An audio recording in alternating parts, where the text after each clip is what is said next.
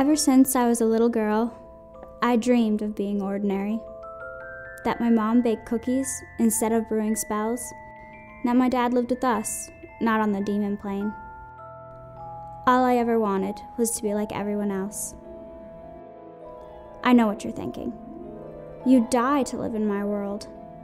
How cool would it be if magic was real and you could do anything? You have no idea. Here I am in another new town, but it's the same old thing.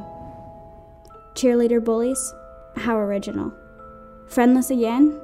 Who's surprised? I suck at fitting in, especially while I'm in the middle of saving my family from total destruction. My name is Sydlynn Hayle, and that's my life. Trade ya.